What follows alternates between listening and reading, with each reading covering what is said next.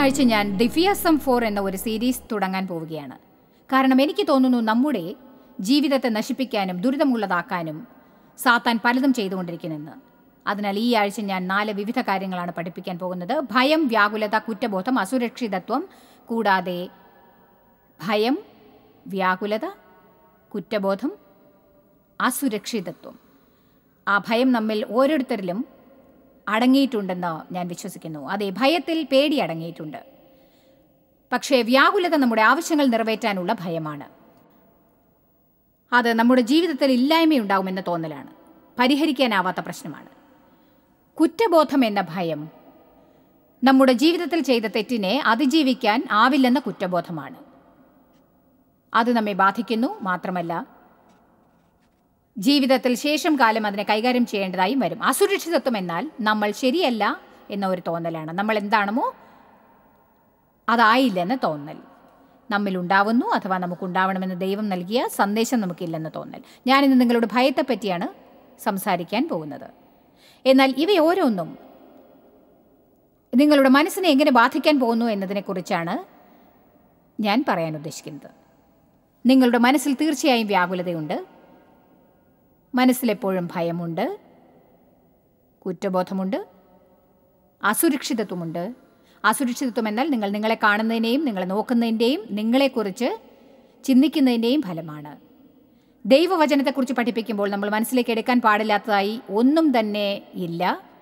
മനസ്സിനെക്കുറിച്ച് വേദപുസ്തകം വളരെ അത്ഭുതകരമായ പലതും പറയുന്നുണ്ട്. ജനങ്ങൾ മനസ്സിനെക്കുറിച്ചുള്ള പുസ്തകങ്ങൾക്കും പഠന സഹായികൾക്കും പ്രതികരിക്കാനുള്ള കാരണങ്ങളിൽ ഒരു കാരണം മനസ്സാണ് നമുക്ക് തുടർച്ചയായ പ്രശ്നങ്ങൾ ഉണ്ടാക്കുന്നത് എന്ന അറിവ് ഉള്ളതാണ്. നിങ്ങൾക്ക് മനസ്സിൽ സമാധാനമില്ലെങ്കിൽ തികച്ചും ദുരിതം അനുഭവിക്കും. സദൃശ്യവാക്യം 23:7 പറയുന്നു, ഒരുവൻ ചിന്തിക്കുന്നതത്രേ അവന് ഭവിക്കുന്നത്. അതെൻ്റെ സ്വന്തം വാക്കുകളിൽ ഞാൻ പറയുന്നത് എങ്ങനെയാണെന്നോ, ഞാൻ പറയുന്നു, മനസ്സ് പോകുന്നിടത്തേക്ക് മനുഷ്യനും പോകുന്നു എന്ന്. നിങ്ങളുടെ ചിന്തകൾ എങ്ങോട്ട് പോകുന്നു, അവിടെയാണ് നാം എത്തിച്ചേരാൻ പോകുന്നത്. നിങ്ങൾ ചിന്തിക്കുന്നത് എന്താണോ അങ്ങനെയാണ് ഒടുവിലെത്തിച്ചേരുക. അതുകൊണ്ട് തന്നെയാണ് നമ്മൾ ദൈവവചനം ധ്യാനിക്കാൻ പഠിക്കണം എന്ന് വേദപുസ്തകം പഠിപ്പിക്കുന്നത്. മനസ്സിൽ അത് നിങ്ങളുടെ ഭാഗമാകുന്നതുവരെ തിരിച്ചും മറിച്ചുകൊണ്ടുമേ ഇരിക്കുക. ധ്യാനം എന്നത് ഒരു വിവരമാണ്, അത് വെളിപ്പാടിലേക്ക് വഴിയുണ്ടാക്കുന്നു. ക്രിസ്ത്യാനികൾ എന്ന നിലയ്ക്ക് നമുക്കിന്ന് ഉണ്ടായിക്കൊണ്ടിരിക്കുന്ന പ്രശ്നങ്ങളിൽ ഒന്ന് വിവരങ്ങളിൽ കുടുങ്ങിക്കിടക്കും. അതൊരു വെളിപ്പാടാകുന്നത് വരെ ഒരിക്കലും അതിനെക്കുറിച്ച് വേണ്ടത്ര പഠിക്കുന്നില്ല എന്നുള്ളതാണ്. മറ്റുള്ളവരുടെ അറിവുകളല്ല നിങ്ങളെ സഹായിക്കാൻ പോകുന്നത്. മനസ്സിലാക്കൂ, മറ്റുള്ളവരുടെ അറിവുകളല്ല നിങ്ങളെ സഹായിക്കുക, നിങ്ങൾക്കറിയുന്നവയാണ്. ഒരിക്കൽ കൂടി പറയാം, മറ്റുള്ളവരുടെ അറിവുകളല്ല സഹായിക്കുക, നിങ്ങൾക്കറിയുന്നവയാണ് നിങ്ങളെ സഹായിക്കുക. അത് നിങ്ങൾക്കറിയാവുന്ന ഒന്ന് മാത്രമായിരിക്കില്ല, അത് നിങ്ങൾക്കറിയുന്നതാണ്. അത് സാത്താൻ അവൻ്റെ നുണകൾ കൊണ്ട് നിങ്ങളിൽ നിന്ന് അപഹരിക്കാൻ കഴിയാത്ത അറിവിൻ്റെ വെളിപ്പാടാണ്. റോമർ 12 അത്ഭുതകരമായ വചനങ്ങളുടെ സമൂഹമാണ്.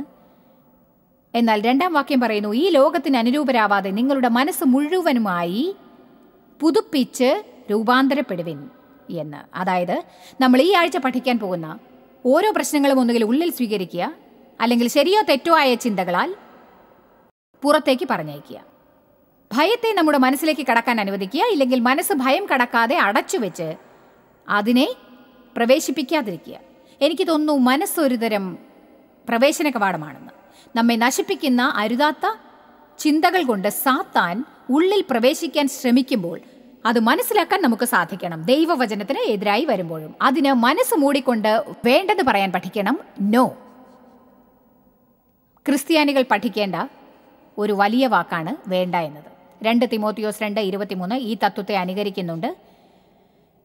ഈ സ്ക്രീനിൽ കാണുന്ന വചനത്തെ നിങ്ങൾ ശ്രദ്ധിക്കണം എന്ന് ഞാൻ ആഗ്രഹിക്കുന്നു. ബൈബിൾ പെട്ടെന്ന് കണ്ടുപിടിക്കാനാവുമെങ്കിൽ നിങ്ങൾക്ക് തുറന്നു വായിക്കാം. എല്ലാവരും എല്ലാവരോടും സമാധാനം ആചരിക്കുക. ബുദ്ധിയില്ലാത്ത മൗഢ്യതർക്കും ഷണ്ഠ ജനിപ്പിക്കുന്നു എന്നറിഞ്ഞ് അത് ഒഴിഞ്ഞിരിക്കുക, ഷണ്ഠ ഒഴിഞ്ഞിരിക്കുക. ഒരിക്കൽ കൂടി വായിക്കാം. എല്ലാവരും എല്ലാവരോടും സമാധാനം ആചരിക്കുക. ബുദ്ധിയില്ലാത്ത മൗഢ്യതർക്കും ഷണ്ഠ ജനിപ്പിക്കുന്നു എന്നറിഞ്ഞ് അത് ഒഴിഞ്ഞിരിക്കുക. ഈ പ്രത്യേക വചനങ്ങളുടെ കൂട്ടത്തിൽ അപ്പോസ്തലനായ പൗലോസ് പറയുന്നത് സമാധാനത്തോടെ ജീവിച്ച് ജീവിതത്തിൽ നിന്ന് ഷണ്ഠ ഒഴിവാക്കുക എന്നാണ്.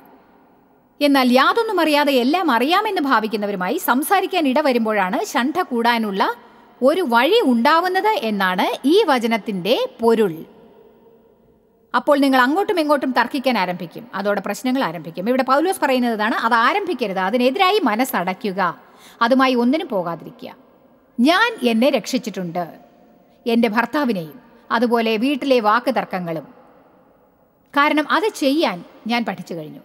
വർഷങ്ങൾക്ക് മുൻപ് ഞാൻ എന്തെങ്കിലും പറയും, അദ്ദേഹം എന്തെങ്കിലും പറയും, ഞാൻ വീണ്ടും എന്തെങ്കിലും പറയും, അദ്ദേഹം വേറെ എന്തെങ്കിലും പറയും. നമ്മൾ വ്യത്യസ്തരാണെന്നറിയാമല്ലോ അല്ലേ? നമ്മൾ ഓരോ കാര്യങ്ങളെക്കുറിച്ച് വ്യത്യസ്തമായ അഭിപ്രായങ്ങൾക്കായി കുറേ സമയം ചിലവാക്കും. അദ്ദേഹം എന്തെങ്കിലും പറയും, ഞാൻ എന്തെങ്കിലും പറയും, അദ്ദേഹം പറയും, ഞാൻ എന്തെങ്കിലും പറയും. ഡേവ് കഴിഞ്ഞ ആഴ്ച എനിക്ക് വേണ്ടി ചില ജാക്കറ്റ്സ് നോക്കുകയായിരുന്നു. ഞാൻ അദ്ദേഹത്തോട് പറഞ്ഞു, ചില മീറ്റിങ്ങുകൾക്ക് ചില ജാക്കറ്റ്സ് വീണ്ടും അദ്ദേഹം ഇടണമെന്ന് ഞാൻ ആഗ്രഹിക്കുന്നുണ്ടെന്ന്. അദ്ദേഹം ആ ജാക്കറ്റ്സ് ഇടാൻ ആരംഭിച്ചു. എനിക്കതിൽ ഇഷ്ടപ്പെടാത്തത് ഒന്നേ ഉള്ളൂ, പക്ഷേ അദ്ദേഹത്തിന് അത് ഇഷ്ടമായി. ഞാൻ പറഞ്ഞു, ആ ജാക്കറ്റ് എനിക്ക് തീരെ ഇഷ്ടപ്പെട്ടില്ല, അത് വളരെ ഷോർട്ടാണെന്ന്. അദ്ദേഹം പറഞ്ഞു, അതാണ് സ്റ്റൈൽ. എനിക്ക് ഇഷ്ടപ്പെടാത്തതൊക്കെ അദ്ദേഹത്തിന് സ്റ്റൈലാണെന്നാണ് പറയാറ്. സ്റ്റൈലിനെ കുറിച്ച് അദ്ദേഹത്തിന് പലതും അറിയുന്നത് എങ്ങനെയാണെന്ന് എനിക്കറിയില്ല. പക്ഷെ കാര്യം ഇതാണ്, 15 വർഷം മുൻപ് അതിനെക്കുറിച്ച് ഞങ്ങൾക്കൊരു തർക്കമുണ്ടായിരുന്നു. ആ സ്ഥിതിയിൽ എത്തുന്ന സമയത്ത് അതിനെക്കുറിച്ച് എൻ്റെ മനസ്സ് അടയ്ക്കും. എന്നിട്ട് ഞാൻ പറയും, ഓക്കെ, നിങ്ങൾക്ക് എന്ത് തോന്നുന്നു അത് ചെയ്തോ, എന്നിട്ട് ഞാൻ പോവും. പലതിനെക്കുറിച്ചും നമ്മുടെ മനസ്സ് തുറക്കാനാവും, പലതിനെക്കുറിച്ച് മനസ്സടയ്ക്കാനുമാവും. അപവാദങ്ങൾക്കെതിരെ മനസ്സടയ്ക്കാം, അതിൽ നിന്ന് നമുക്ക് നടന്നകലാനാവും. എന്നിട്ട് പറയാം, ഞാനത് കേൾക്കാൻ പോകുന്നില്ല, എനിക്കത് കേൾക്കാൻ ഇഷ്ടമല്ല.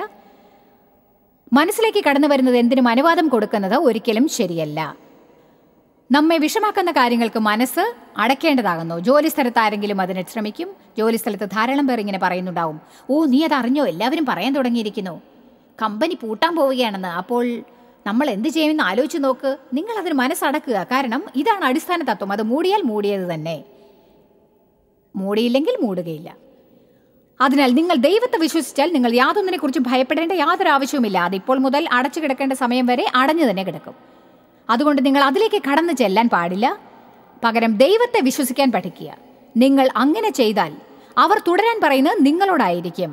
അഥവാ എല്ലാവരെയും പറഞ്ഞയച്ചാൽ ദൈവം നിങ്ങൾക്ക് തീർച്ചയായും വേറൊരു ജോലി നൽകും. അത്തരം സംഗതികളിലൊന്നും നിങ്ങൾ തലയിടേണ്ടതില്ല. നിങ്ങളുടെ മനസ്സിൽ എന്താണ് കയറിക്കൊടുന്നതെന്നതിനെക്കുറിച്ച് വളരെ ശ്രദ്ധിക്കണം. എന്നാൽ അതേസമയം നമ്മൾ ചില കാര്യങ്ങൾക്ക് മനസ്സ് തുറക്കേണ്ടതാണെന്ന് എനിക്ക് തോന്നുന്നു. നമ്മൾ ഒരു മനസ്സുള്ളവരായിരിക്കണമെന്ന് ഞാൻ വിശ്വസിക്കുന്നു, പക്ഷേ ഇടുങ്ങിയ മനസ്സുള്ളവർ ആവരുത്. വേദപുസ്തകത്തിലൊരു വ്യക്തിയുണ്ട്, യോഹന്നാൻ 1-ാം അധ്യായം 45-ാം വാക്യം. അത് നമുക്കൊരു മിനിറ്റ് ഒന്ന് നോക്കാം. അയാളെക്കുറിച്ച് യേശുവിന് വളരെ നല്ല കാര്യങ്ങളായിരുന്നു പറയാനുണ്ടായിരുന്നത്. ഫിലിപ്പോസ് നഥനയേലിനെ കണ്ടു, അവനോട് ന്യായപ്രമാണത്തിൽ മോശയും പ്രവാചകന്മാരും എഴുതിയിരിക്കുന്നവനെ കണ്ടെത്തിയിരിക്കുന്നു എന്ന് പറഞ്ഞു. ഇത് യേശുവിനെ കുറിച്ചാണ്. അവൻ യോസഫിന്റെ പുത്രനായ യേശു എന്ന നസറേത്തുകാരൻ തന്നെ എന്ന് പറഞ്ഞു. നഥനയേൽ അവനോട്, നസറേത്തിൽ നിന്ന് വല്ല നന്മയും വരുമോ എന്ന് പറഞ്ഞു. നസറേത്ത് ഒരു മഹത്തായ സ്ഥലമല്ല എന്ന അഭിപ്രായം അയാൾക്ക് ആദ്യമേ ഉണ്ടായിരുന്നെന്നറിയാമോ? നസറേത്തിനെ പറ്റി ധാരാളം കാര്യങ്ങൾ സംസാരിച്ചിരുന്നു. അതിനാൽ അയാൾക്ക് അതിനെക്കുറിച്ച് ഒരു അഭിപ്രായം ഉണ്ടായിരുന്നു. നസറേത്ത് ഒരു നല്ല സ്ഥലമല്ല എന്നായിരുന്നു അയാളുടെ അഭിപ്രായം. അങ്ങനെ ഇരിക്കെ എങ്ങനെയാണ് നസറേത്തിൽ നിന്ന് നന്മ വരിക? ഫിലിപ്പോസ് പറഞ്ഞു, എന്നാൽ വന്ന് കണ്ടു നോക്ക്. യേശു നഥാനയേൽ വരുന്നത് കണ്ടു. യേശു അയാളെ കാണാൻ വന്നതാണ് എന്നർത്ഥം. എന്നിട്ട് അയാളെക്കുറിച്ച് പറഞ്ഞു, ഇതാ സാക്ഷാൽ ഇസ്രയേലിയൻ, യാക്കോബിന്റെ യഥാർത്ഥ അനന്തരാവകാശി. ഇവനിൽ യാതൊരു വിധത്തിലുമുള്ള കപടമോ തിന്മയോ ഇല്ല എന്ന് പറഞ്ഞു. നഥാനയേലിനെ കുറിച്ച് ദൈവം ഒരുപാട് നല്ല കാര്യങ്ങൾ പറഞ്ഞു. എന്നാൽ അവയുടെ അടിസ്ഥാനങ്ങളൊന്നും എനിക്കറിയില്ലായിരുന്നു. ഞാനിത് കുറേ വർഷങ്ങൾക്ക് മുൻപ് തന്നെ പഠിച്ചിരുന്നു. ദൈവം എനിക്ക് കാണിച്ചു തന്നാണെന്ന് എന്ന് തോന്നിയ കാര്യങ്ങളിൽ ഒന്ന്, യേശുവിനെ നഥാനയേലിനെ കാണാൻ ചെന്നതിൻ്റെ കാരണം എന്താണെന്നാൽ നസറേത്തിൽ നിന്ന് യാതൊരു നന്മയും ഉണ്ടാവില്ലെന്ന് അവനൊരു അഭിപ്രായം ഉണ്ടായിരുന്നു. പ്രത്യേകിച്ച് രക്ഷിതാവ് വരാൻ പോകുന്നില്ല എന്ന്. എന്നിട്ടും അയാൾ മനസ്സ് തുറന്ന് തന്നെത്താൻ താഴ്ത്തി യേശുവിനെ കാണാൻ ചെന്നു. പലർക്കും ദൈവത്തോടത്തുള്ള നടത്തത്തിൽ ഇതുപോലെ ആദ്യമേ തീരുമാനിച്ചുറച്ച കാര്യങ്ങളില്ലായിരുന്നെങ്കിൽ മുന്നോട്ട് പോകാൻ സാധിക്കുമായിരുന്നു എന്ന് ഞാൻ കരുതുന്നു. കാരണം ഇതാണ് നിങ്ങളുടെ ഇടവകക്കാർ വിശ്വസിക്കുന്നത്. അതെ, ഇതാണ് നിങ്ങളുടെ ഇടവകക്കാർ വിശ്വസിക്കുന്നത്. ഞാൻ ഇതാണ്, അഥവാ ഇതാണ് ഞങ്ങളുടെ മതത്തിൻ്റെ രീതി, ഇതാണ്, ഞങ്ങളിത് വിശ്വസിക്കുകയില്ല, ഞങ്ങൾക്ക് ഇതിൽ വിശ്വാസമില്ല. ആരെങ്കിലും വേദപുസ്തകം നോക്കാൻ വേണ്ടത്ര സമയം എടുത്തിട്ടുണ്ടോ? കാരണം നാം വിശ്വസിക്കേണ്ട ഒരു കാര്യം ഇതാണ്, ദൈവവചനം. പലരും വ്യത്യസ്തമായിട്ട് അത് എഴുതിയിട്ടുണ്ടാവുമെന്ന് എനിക്കറിയാം. പലരുടെയും വ്യാഖ്യാനം വേറെയായിരിക്കും. എന്നാൽ ചില കാര്യങ്ങൾ നമുക്ക് കാണാതിരിക്കാനാവില്ല. ഞാൻ ഏതാനും ചില ഉദാഹരണങ്ങൾ തരാം. നിങ്ങൾ പറയും, നിങ്ങൾക്കറിയാമോ ദശാംശത്തിൽ ഞാൻ വിശ്വസിക്കുന്നില്ല എന്ന്. അതെ, ബൈബിൾ വായിക്കാത്തത് കൊണ്ട് ദശാംശത്തിൽ വിശ്വസിക്കുന്നില്ലെന്ന് പറയാനാവില്ല. നിങ്ങൾ ദശാംശത്തിൽ വിശ്വസിച്ചിട്ടില്ലെങ്കിൽ അത് നിങ്ങൾക്ക് ദശാംശം കൊടുക്കാൻ ഇഷ്ടമല്ലാത്തതുകൊണ്ടാണ്. അഥവാ നിങ്ങൾ പറയും, എനിക്ക് അന്യഭാഷകളിൽ സംസാരിക്കുന്നത് വിശ്വസിക്കാനാവില്ല. വിചിത്ര മനുഷ്യരെ അത് ചെയ്യൂ. അത് സാത്താൻ്റെ പ്രവർത്തികളാണ്. നിങ്ങൾ അതിനെക്കുറിച്ച് കേൾക്കുമ്പോൾ അതൊക്കെ പഴയ സഭകളോടെ ഇല്ലാതായി, അതൊക്കെയാണ് ജനങ്ങൾ കേട്ടിട്ടുള്ള കാര്യങ്ങൾ. അതിനാൽ ജീവകാലം മുഴുവൻ അവരത് വിശ്വസിച്ചു കൊണ്ടിരുന്നു. അവരിടുങ്ങിയ മനോഭാവമുള്ളവരായിരുന്നെങ്കിൽ, അവരത് സ്വയം പരിശോധിച്ചിട്ടില്ലെങ്കിൽ ദൈവം അവർക്കായി കരുതിയിരിക്കുന്ന മഹത്തായ അനുഗ്രഹങ്ങൾ മിസ് ചെയ്യും. ചിലർ പറയും, ദൈവമേ ഈ കൈവച്ച് സൗഖ്യമാക്കുന്നതിലൊന്നും എനിക്ക് വിശ്വാസമില്ല, എനിക്കിതിലൊന്നും ഒരു വിശ്വാസവുമില്ല. എന്നാൽ നിങ്ങൾക്ക് അസുഖം ബാധിച്ചാൽ നിങ്ങൾ മനസ്സ് മാറ്റിക്കോളും. പക്ഷേ നിങ്ങൾ ചെയ്യേണ്ടത് വേദപുസ്തകം വായിക്കുകയാണ്. ഇപ്പോൾ എത്ര പേർക്ക് ഞാൻ പറഞ്ഞു മനസ്സിലായി? ദൈവം നിങ്ങളെ പഠിപ്പിക്കാൻ അനുവദിക്കാതെ, നിങ്ങൾ പഠിക്കാതെ ഒരുവിധം മർക്കട മുഷ്ടി ഉള്ളവരായിരിക്കുന്നത് ശരിയല്ല. നമുക്കെല്ലാം അറിയാം എന്ന മനോഭാവം നിർത്തിയാൽ നമുക്ക് ചുറ്റുമുള്ളവരിൽ നിന്ന് എന്തൊക്കെ പഠിക്കാനാവും എന്നത് അത്ഭുതമാണ്. നിങ്ങളുടെ മനസ്സിലേക്ക് കടന്നു വരുന്ന കാര്യങ്ങളെക്കുറിച്ച് ശ്രദ്ധിക്കണം. പ്രത്യേകിച്ച് ഭയം എന്നത്, അത് നമ്മുടെ മനസ്സിലേക്ക് കടന്നു വരുന്നത് ചിന്തയുടെ രൂപത്തിലായിരിക്കും. പിന്നീടത് വികാരങ്ങളെ സൃഷ്ടിക്കുന്നു. ചിലപ്പോൾ എനിക്ക് തോന്നും, ചിന്തകൾ അവയെ കൈകാര്യം ചെയ്യാൻ കഠിനമായാലും ശരി, വികാരങ്ങളെക്കാൾ കൈകാര്യം ചെയ്യാൻ എളുപ്പമാണെങ്കിൽ അതിന് കാരണം നമ്മൾ തോന്നലുകളാൽ നയിക്കപ്പെടുന്നതാണ്. ഭയം എന്നത് വളരെ ശക്തമായതാണ്. അത് വളരെ ശക്തിയുള്ള ഉറച്ച തോന്നലായിരിക്കും. അത് നമ്മെ ഏതെങ്കിലും തരത്തിലുള്ള മണ്ടത്തരമായ, ഒന്നും ആലോചിക്കാത്ത തീരുമാനങ്ങൾ എടുക്കാൻ, എന്തെങ്കിലും നല്ല പ്രവൃത്തികൾക്കായുള്ള പരിശ്രമത്തെ തടയാൻ അത് ഇടയാക്കുന്നു. അതാണ് ഭയം എന്നത്. ഇന്ന് കാണിക്കയെടുക്കുന്ന സമയത്ത് ഏതോ ഒരു പ്രത്യേക സാധനം കാണിക്കയായി കൊടുക്കണമെന്ന് ഹൃദയത്തിൽ തോന്നലുണ്ടായിരുന്ന ചിലർ ഇവിടെ വന്നിട്ടുണ്ടായിരിക്കാം. എന്നാൽ പിന്നീട് നിങ്ങൾ അതിനെക്കുറിച്ച് ഓർത്ത് അങ്ങനെ കൊടുത്താൽ എന്താണ് സംഭവിക്കുക എന്നതിനെക്കുറിച്ച് നിങ്ങൾ ചിന്തിച്ചു. അപ്പോൾ ഒരു ഭയം തോന്നി. അതുകൊണ്ട് നിങ്ങൾക്ക് സൗകര്യപ്രദമായത് കാണിക്ക സമയത്ത് നൽകി. നാം എല്ലാം അതിലൂടെ കടക്കാറുണ്ട്. എല്ലാവരും അതിലൂടെ കടക്കാറുണ്ട്. എൻ്റെ ജീവിതത്തിൽ ഇപ്പോഴും ദൈവം ചിലത് കൊടുക്കണമെന്ന് ആവശ്യപ്പെടാറുണ്ട്, അഥവാ എന്തെങ്കിലും ചെയ്യണമെന്ന് പറയും. ദൈവം എന്നോട് എന്തെങ്കിലും ചെയ്യാൻ ആവശ്യപ്പെടുമ്പോൾ ദൈവവുമായി എനിക്കിപ്പോൾ വേണ്ടത്ര അനുഭവം സിദ്ധിച്ചു കഴിഞ്ഞിരിക്കുന്നു. എന്നാലും ഞാൻ ചെയ്യാൻ ആഗ്രഹിക്കാത്തത് എന്തെങ്കിലും ദൈവം എന്നോട് ചെയ്യാൻ പറഞ്ഞാൽ ഞാൻ അതിനെക്കുറിച്ച് കൂടുതൽ സമയം ചിന്തിക്കുകയാണെങ്കിൽ ഭയം എൻ്റെ മനസ്സിനകത്തേക്ക് കടന്നു വരും. എന്തായിരിക്കും എന്നോട് ത്യാഗം ചെയ്യാൻ പറയുക? അതെനിക്ക് കൊടുക്കാനാവുമോ? കൊടുത്താൽ അതില്ലാതെ എനിക്ക് പറ്റുമോ? ഭയം ഒരിക്കലും നമ്മുടെ ജീവിതത്തെ ഭരിക്കാതിരിക്കാൻ പഠിച്ചാൽ നമുക്ക് 25% നന്നായി ജീവിക്കാൻ സാധിക്കും. ഭയം തോന്നാതിരിക്കാനുള്ള ഒരു സന്ദേശമാണ് ഞാൻ നിങ്ങളോട് പറയാൻ വന്നത് എന്ന് കരുതേണ്ട. നമ്മുടെ ജീവിതങ്ങളിൽ ഭയം തോന്നുന്ന ചില സമയങ്ങൾ ഉണ്ടാവുമെന്ന് ഞാൻ വിശ്വസിക്കുന്നു. കാരണം അതാണ് സാത്താൻ ജനങ്ങൾക്കെതിരായി ഉപയോഗിക്കുന്ന മാസ്റ്റർ സ്പിരിറ്റ് എന്ന് ഞാൻ വിശ്വസിക്കുന്നു. മറ്റെന്തിനേക്കാളും അവൻ ഒരുപക്ഷെ ഉപയോഗിക്കുന്നത് ഭയമായിരിക്കുമെന്ന് എനിക്ക് തോന്നുന്നു. കാരണം ഭയം വിശ്വാസത്തിൻ്റെ എതിരാണ്. നാം വിശ്വാസത്തിൽ നടക്കണമെന്ന് ദൈവം ആഗ്രഹിക്കുന്നു, നമ്മൾ ഭയത്തിൽ നടക്കണമെന്ന് സാത്താൻ ആഗ്രഹിക്കുന്നു. ഇങ്ങനെ പറയുന്നതിൽ നാം ശ്രദ്ധിക്കേണ്ടിയിരിക്കുന്നു. എൻ്റെ മക്കൾ കുഴപ്പത്തിൽ ചാടുമോ എന്നെനിക്ക് പേടിയാകുന്നു. എൻ്റെ മക്കൾ മയക്കുമരുന്നിന് അടിമയാകുമോ എന്നാണ് എൻ്റെ പേടി. എനിക്ക് പേടിയാവുന്നു എൻ്റെ മക്കൾ, എനിക്ക് പേടിയാവുന്നു എൻ്റെ മക്കൾ, എനിക്ക് പേടിയാവുന്നു എൻ്റെ മക്കൾ. ഇങ്ങനെയുള്ള കാര്യങ്ങൾ പറയരുത്. ഇയ്യോബ് 3:25 പറയുന്നു, ഞാൻ ഭയന്നത് തന്നെ എനിക്ക് സംഭവിച്ചിരിക്കുന്നു. നിങ്ങളുടെ മനസ്സിൽ ഒരു ചെറിയ ഭയം കടന്നുകൂടുമ്പോഴൊക്കെ നിങ്ങളുടെ ജീവിതത്തിൽ എന്തോ സംഭവിക്കും എന്നല്ല ഞാൻ പറഞ്ഞതിൻ്റെ അർത്ഥം. എന്നാൽ നിങ്ങളുടെ ജീവിതത്തിൽ വലിയൊരു ഭയം ഉണ്ടായിട്ട് അതിനെക്കുറിച്ച് നിങ്ങൾ വീണ്ടും വീണ്ടും ധ്യാനിച്ചു കൊണ്ടിരുന്നിട്ട് നിങ്ങളത് പറയാൻ ആരംഭിക്കുമ്പോൾ നിങ്ങൾ സ്വയം അപകടത്തിൽ ചെന്നെത്താനുള്ള ഒരു വാതിൽ സാത്താന് തുറന്നു കൊടുക്കുകയാണ് എന്നെനിക്ക് തോന്നുന്നു. നിങ്ങൾ മാത്രമല്ല ഞാനും. നമ്മൾ നമ്മുടെ ചിന്തകളെയും വാക്കുകളെയും വളരെയധികം ശ്രദ്ധിക്കേണ്ടിയിരിക്കുന്നു.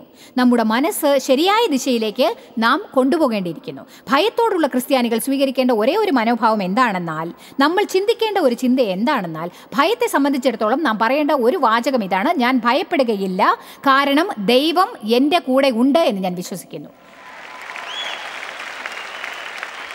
ഭയം നിങ്ങൾക്കൊരു പ്രശ്നമാണെങ്കിൽ, കൂടുതൽ ലജ്ജിക്കുന്നുണ്ടെങ്കിൽ, ഭീരുത്വമുണ്ടെങ്കിൽ, അളവിലധികം നാണം തോന്നുന്നുണ്ടെങ്കിൽ, ജനങ്ങൾ ഒരു കാര്യം അവരുടെ വ്യക്തിത്വത്തിൽ ഉൾക്കൊള്ളിക്കണം എന്ന് എനിക്ക് തോന്നുന്നു: അവയെല്ലാം സാത്താൻ നിങ്ങളെ മുതലെടുക്കാൻ ശ്രമിക്കുന്ന ഒന്നാണ്. ചിലർ സ്വാഭാവികമായി ധൈര്യശാലികളായിരിക്കും, ചിലർക്ക് മറ്റുള്ളവരെക്കാൾ കൂടുതൽ നാണം തോന്നും. എന്നാൽ ജീവിതത്തിൽ ഒന്നിലും പങ്കെടുക്കാനാവാത്ത നാണം തോന്നുകയാണെങ്കിൽ, ആരോടും വർത്തമാനം പറയാൻ സാധിക്കുന്നില്ലെങ്കിൽ, നിങ്ങൾ മനസ്സിലുള്ളത് ആരോടും തുറന്നു പറയാൻ ആഗ്രഹിക്കുന്നില്ല എങ്കിൽ, ദൈവം നിങ്ങളെ സമീപിക്കാൻ ശ്രമിക്കുകയാണെന്ന് അറിഞ്ഞിട്ടും നിങ്ങൾക്ക് പുതിയ കാര്യങ്ങൾ ശ്രമിക്കാൻ പേടിയാണ്. നിങ്ങൾ പുറമേ നിന്നുകൊണ്ട് അകത്തേക്ക് നോക്കിക്കൊണ്ടിരിക്കുന്നവരാണെങ്കിൽ നിങ്ങൾ ആ കാര്യത്തെ നേരിട്ടുകൊണ്ട് ഇങ്ങനെ പറയണം, ഇല്ല, ഇതല്ല യഥാർത്ഥത്തിൽ ഞാൻ അങ്ങനെ ആവണമെന്നല്ല ദൈവം ആഗ്രഹിക്കുന്നത്. അതിനുവേണ്ടി അല്ല അവൻ എന്നെ സൃഷ്ടിച്ചത്.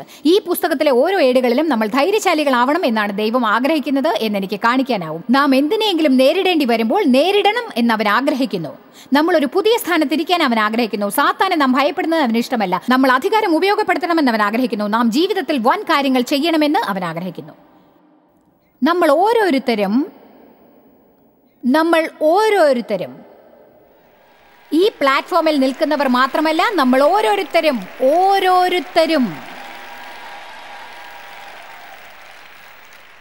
നിങ്ങളുടെ സാധ്യതകളെ നിറവേറ്റാഞ്ഞാൽ നിങ്ങൾക്ക് സന്തോഷിക്കാനാവില്ല. ധാരാളം ജനങ്ങൾക്ക് അസ്വസ്ഥത തോന്നാറുണ്ട്. കാരണം അവർ എന്താണോ ചെയ്യേണ്ടത് അത് ചെയ്യുന്നില്ല എന്നവർക്കറിയാം. എൻ്റെ ജീവിതത്തിലെ വിളി എന്താണെന്ന് ദൈവം കാണിക്കുമെന്ന് ഞാൻ കാത്തിരിക്കുകയാണ്. നിങ്ങൾ ഇന്ന് ഞാൻ പറയുന്നത് കേട്ടാൽ ഒരു ദിവസം കൂടി നിങ്ങൾ കാത്തിരിക്കേണ്ടതില്ല. എന്തുകൊണ്ടാണെന്നോ? കാരണം നിങ്ങൾക്ക് കാലടി എടുത്തു വെച്ച് അതെന്താണെന്ന് കണ്ടുപിടിക്കാൻ അധികം താമസിയാതെ നിങ്ങൾ കാലടി എടുത്തു വെക്കും. കാലടി എടുത്തു വെച്ച് നിങ്ങൾ പറയും, ഓ, ഇതായിരുന്നില്ലല്ലോ. നിങ്ങൾ വിഡ്ഢികളായി മണ്ടത്തരം കാട്ടണമെന്നല്ല ഞാൻ പറയുന്നത്. ഞാനൊരു ശൈശവ ക്രിസ്ത്യാനിയായിരുന്നപ്പോൾ ദൈവം എന്നെ ഉപയോഗപ്പെടുത്തണമെന്ന് ആഗ്രഹിച്ചു. എൻ്റെ പള്ളിയിൽ എന്തെങ്കിലും ചെയ്യാൻ അവസരം കിട്ടിയാൽ ഉടൻ ഞാൻ ഇറങ്ങിച്ചെന്ന് അത് ശ്രമിക്കും. എന്നാൽ അവയിൽ പലതും ശരിയായില്ല. ഞാൻ ചില കാര്യങ്ങൾ ചെയ്യാൻ ശ്രമിക്കും, എന്നിട്ട് കരുതും, വേണ്ട, എനിക്കിതൊട്ടും ഇഷ്ടമല്ല. ഞാൻ നഴ്സറിയിൽ കുട്ടികളെ നോക്കാനായി ഒരു ശ്രമം നടത്തി. പക്ഷേ എന്നെ അതിന് പറ്റില്ലെന്ന് എനിക്കും കുട്ടികൾക്കും മനസ്സിലായി. അത് 3 ആഴ്ചകളെ തുടർന്നുള്ളൂ. ഞാൻ തെരുവുകളിൽ ചെന്ന് ട്രാക്ട്സ് വിതരണം ചെയ്യാൻ ശ്രമിച്ചു. അത് ചെയ്തു, പക്ഷെ എനിക്കത് ഇഷ്ടപ്പെട്ടില്ല.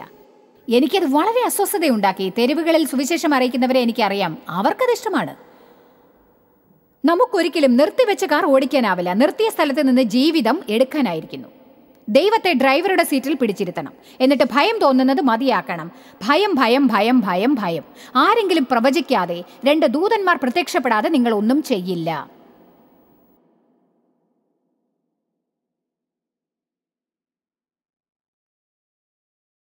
നിങ്ങളെ ദൈവം ശരിക്കും ഉപയോഗിക്കണമെന്നുണ്ടെങ്കിൽ സ്വയം ചോദിക്കുക, എനിക്ക് എന്താണ് ഇഷ്ടം, എൻ്റെ സന്തോഷം എന്താണ്, എനിക്ക് സംസാരിക്കാൻ ഇഷ്ടമാണ്, എന്നാൽ ഇതാണ് എനിക്ക് വിധിച്ചിരിക്കുന്നത് എന്ന് കണ്ടുപിടിക്കാൻ അധികം സമയം വേണ്ടി വന്നില്ല. ഞാൻ ഇതാണ് ചെയ്യേണ്ടിയിരിക്കുന്നത്, അല്ലാതെ നഴ്സറി അല്ല, തെരുവിൽ സുവിശേഷം അറിയിക്കലല്ല, എല്ലാവരോടും എന്ത് ചെയ്യണമെന്ന് പറഞ്ഞു കൊടുക്കണം. അതും എനിക്കിഷ്ടമാണ്, എപ്പോഴും ഇഷ്ടമാണ്.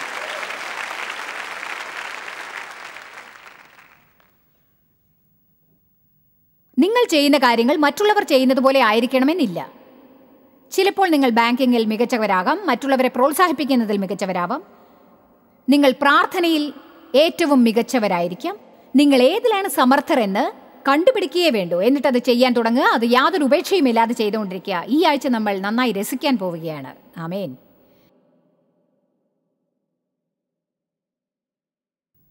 എനിക്ക് ഭയം ഇഷ്ടമല്ല. ഭയം ജനങ്ങളെ എന്ത് ചെയ്യുന്നു എന്നതെനിക്കിഷ്ടമല്ല. ഞാൻ ഒരു കാര്യം പറയാൻ മടിക്കില്ല. ജീവിതത്തിലേക്ക് ഭയത്തെ അനുവദിച്ച് അതിനെ നേരിടാൻ തയ്യാറാവാതെ ഇരുന്നാൽ അത് ഒരു പാപമാണ്.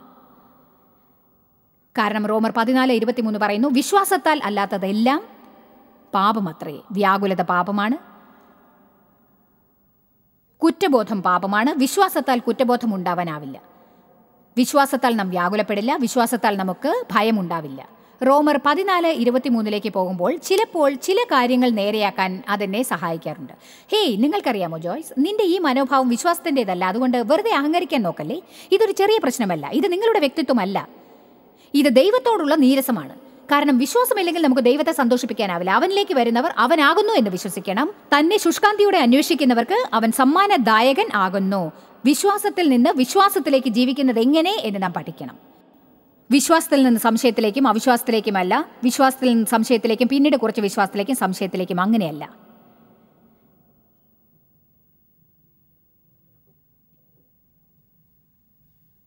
എങ്ങനെയാണ് നിങ്ങളെ തന്നെ കാണുക? ഭയമുള്ളവരോ, ലജ്ജയുള്ളവരോ, ധൈര്യശാലികളോ,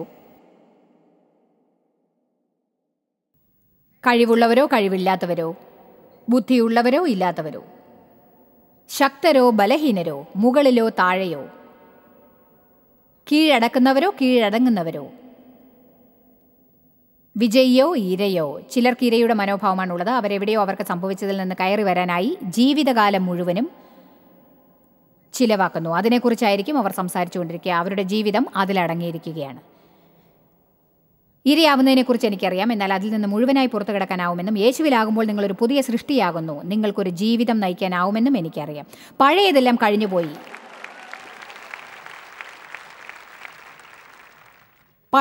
കഴിഞ്ഞുപോയി, ഇതെല്ലാം പുതിയതായിരിക്കുന്നു.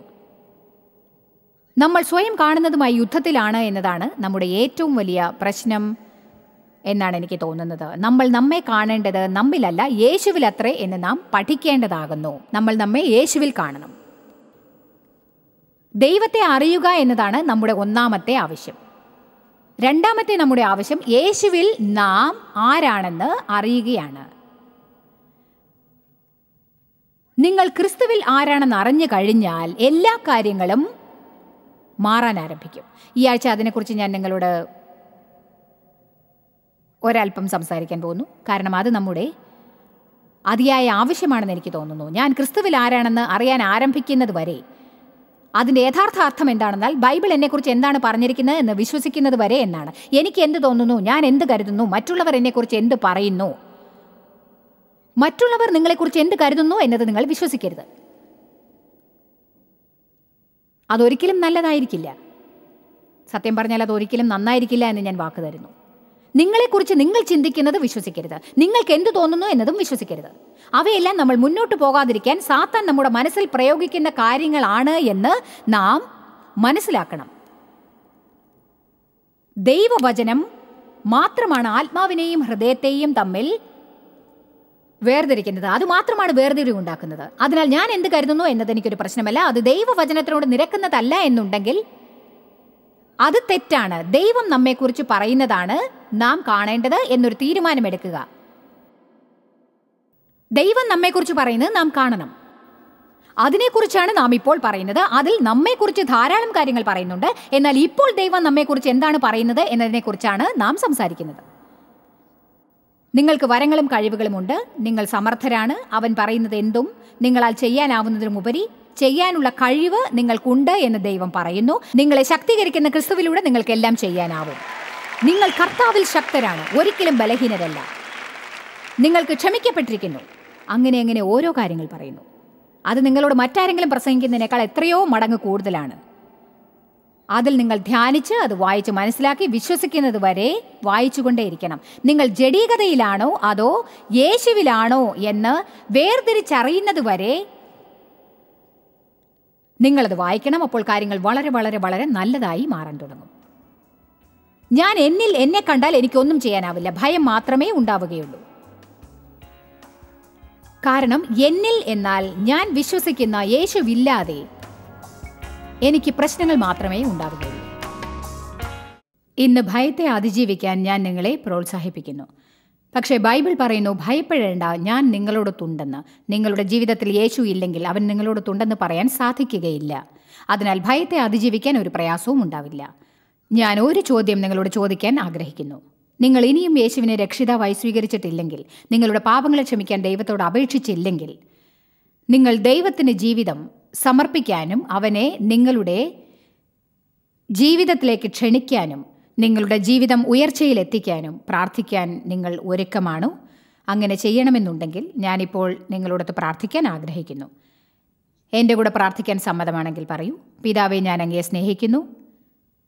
ഞാൻ അങ്ങയിൽ വിശ്വസിക്കുന്നു. ഞാൻ പാപിയാണെന്ന് എനിക്കറിയാം. എനിക്ക് എന്നെ സഹായിക്കാനാവില്ല. യേശുവേ, ഞാൻ അങ്ങയെ വിശ്വസിക്കുന്നു. അങ്ങ് എനിക്കായി മരിച്ചെന്ന് വിശ്വസിക്കുന്നു. ഇപ്പോൾ തന്നെ എൻ്റെ പാപങ്ങളെ ക്ഷമിക്കണമേ, എല്ലാ പാപങ്ങളെയും. എന്നിട്ട് എൻ്റെ ഉള്ളിൽ വസിക്കാൻ വരേണമേ.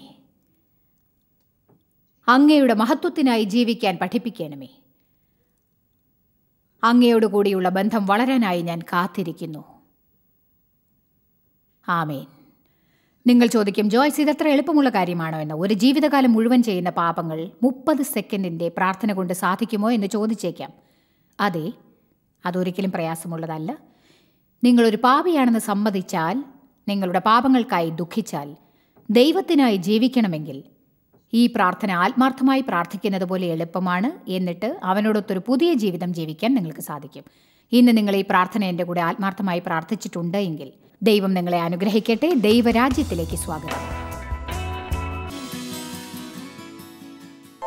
ജോയ്സ് മേയറുടെ ശുശ്രൂഷാ കേന്ദ്രത്തിൽ നിങ്ങൾ അറിഞ്ഞതിനേക്കാൾ നിങ്ങൾ ഞങ്ങൾക്ക് വളരെ പ്രിയപ്പെട്ടവരാണ്. ലോകം മുഴുവൻ ഈ ശുശ്രൂഷാ കേന്ദ്രത്തെ നടത്താൻ സഹായിച്ചതിൽ എല്ലാവർക്കും വളരെ നന്ദി. നമ്മൾ ഒരുമിച്ച് വിശക്കുന്നവർക്ക് ആഹാരം കൊടുക്കുന്നു, പാവപ്പെട്ടവർക്ക് വസ്ത്രങ്ങൾ കൊടുക്കുന്നു, എല്ലാ ദേശത്തേക്കും സന്ദേശങ്ങൾ അറിയിക്കുന്നു. ഞങ്ങൾ നിങ്ങളോട് അപേക്ഷിക്കുകയാണ്, ഞങ്ങളോട് ബന്ധപ്പെടുക. joycemeyer.org. നിങ്ങളുടെ പ്രാർത്ഥനകളും അപേക്ഷകളും പകർന്നുകൊള്ളാൻ, അതിനെപ്പറ്റി കൂടുതൽ അറിയുവാൻ, ജോയ്സിന്റെ പൊതുയോഗ വിവരപ്പട്ടിക ലോകം മുഴുവൻ ക്രിസ്തുവിന്റെ സ്നേഹം പകരാൻ ഞങ്ങളോട് പങ്കുചേരുക.